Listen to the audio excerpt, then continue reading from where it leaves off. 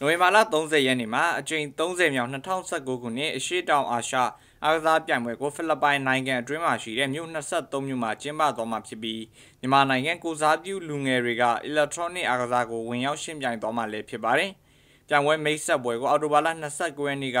ရန်ကုန်မြို့စူးလီရှန်ဂရီလာဟိုတယ်မှာပြုလုပ်ခဲ့တာပါ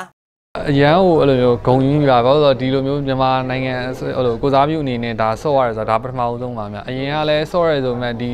ကျွန်တော်ကတခြားနိုင်ငံထွက်ဆော့ရဲဒါပေမဲ့နိုင်ငံကအဲ့လိုမျိုးအတိမတ်ပြုမခံအောင်ဒီတိုင်းပဲကျွန်တော်တို့ဒီလိုမျိုးစုတွေယူခဲ့တယ်ဒါပေမဲ့အတိမတ်ပြုမခံအောင်အခုချိန်မှာအဲ့လိုမျိုးအခွင့်အရေးရရှိတဲ့ချိန်တော့အဲ့ဒါလုံးဝကိုကြိုးစားမအောင်ပါ electronic အားကစားကိုရှေ့တောင်အာရှအားကစားပြိုင်ပွဲမှာပထမဆုံးအကြိမ်ဖြစ်ထည့်သွင်းကျင်းပသွားမှာဖြစ်ပြီးပြိုင်ပွဲမှာ electronic အားကစားနည်း6မျိုးပါဝင်မှာလည်းဖြစ်ပါတယ်။မြန်မာအသင်းအနေနဲ့အားကစားနည်း6မျိုးတွေက mobile legend နဲ့ Dota 2တို့ကိုပါဝင်ရှင်ပြိုင်သွားမှာလည်းဖြစ်ပါတယ်။ဒီက e-sport အနေနဲ့ပေါ့နော်အားကစားတစ်ခုအနေနဲ့အတိမတ်ပြုပြီးတော့ပါဝင်လာတာကဒီ SEA Games 2019 SEA Games မှာဒါပထမဆုံးအနေနဲ့ဖြစ်ပါတယ်ဒီကအတွက်လဲဒါ e-sport အတွက်ဒါအရန်ကောင်းမွန်တဲ့အခွင့်အလမ်းတစ်ခုလို့မြင်ပါတယ်ခင်ဗျမြန်မာမှာသာမကောက်ဘူးကမ္ဘာမှာပါလဲဒီ e-sport ဟာအားကစားနီးတစ်ခုအနေနဲ့တန်းတူသတ်မှတ်ခံရတဲ့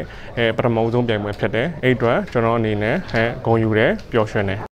တွားရောက်ရှင်ပြိုင်မဲ့မြန်မာကိုစားပြုလူငယ်အသင်းကိုမြန်မာ electronic အားကစားအဖွဲ့ချုပ်ကကူညီပံ့ပိုးမှုတွေပေးသွားမှာလည်းဖြစ်ပါတယ်ခင်ဗျာ။